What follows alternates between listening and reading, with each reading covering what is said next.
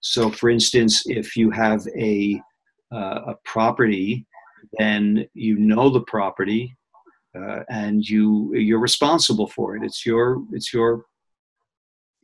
child in a way. You're responsible. So it's your kuleana. And I brought that up in terms of your kuleana, which is that you've been studying biological systems in terms of climate change, and so that gives you not just the knowledge, but it gives you the responsibility, the authority and the responsibility for sharing with others what you see. I think one of the big challenges we face is exactly this, as you mentioned, the space between knowing what's happening and really acting on it. And there seems to be a big gap. So people have a lot of information, and now how to work with it.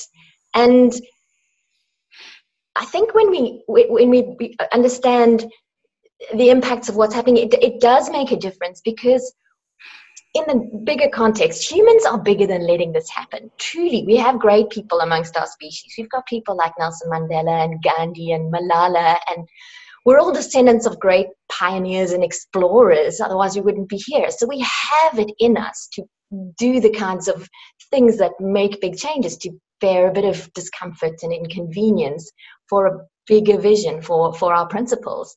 And I see that we can move through this. I see a lot of shifts, particularly in younger generations, who are becoming very principled and responsible in the way that they behave. And so that encourages me. So, for example, in Cape Town, we've had a serious crisis around water. There just isn't enough water for everybody who's here, and climate change has exacerbated that situation. So we've been living for about 5 months now with the threat of day zero being anything up to a month away until the taps turn off, and there's just no more water. What is day zero? Day zero, yes, when they switch the taps off. There is no more water in the taps, and it's quite a terrifying prospect, because everybody then lands up standing in queues all day for a little bit of water, and the whole of our society kind of has to stop. How close to day zero is Cape Town? I mean, is it actually a month away, or? It was in February and March, and now it's extended out. Luckily, we've just hit our wet season, so now we're all keeping fingers crossed that we actually have a good one. But even with a good one, we may not get our dams full enough. We almost certainly won't to survive the next dry season. Given the fact that people tend to rise up when there are extreme hardships, food prices go high and you get food riots, how soon do you think it will be before the impacts of climate change actually create that kind of social unrest that would cause severe political impacts? Well, we've been within a month of it. Day zero. That's when, I mean, I know that some of the major food retailers were requested by the city to please endeavor to keep their doors open. And they said, we actually can't, because our staff may need to be standing in queues for water, or being with their children who are home from school because the schools will close, the university will close. So that means there's no food. That means maybe there's not even any banks. That means, and of course, we're all standing in in queue for water. And that's assuming that distribution of water is equitable and fair and is done in a way that isn't manipulatable. Already that society falling down, that's our civilization eroding.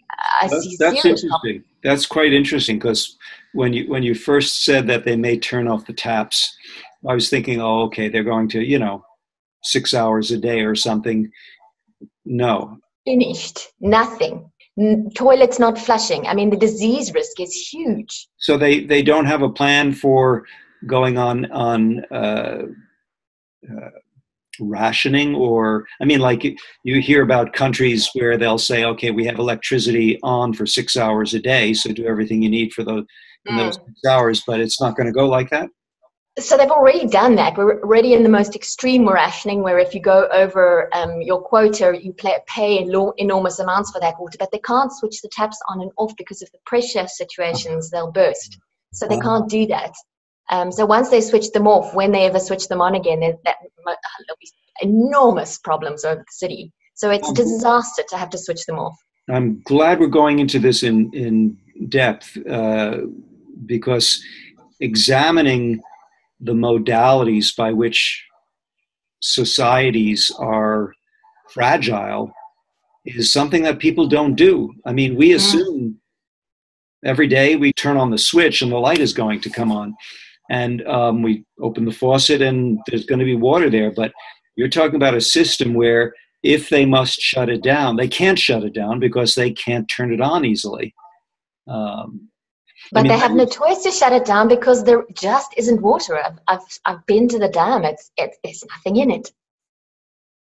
So we've living like that there we know there is not enough water, and it's resulted in a serious behavioral shift.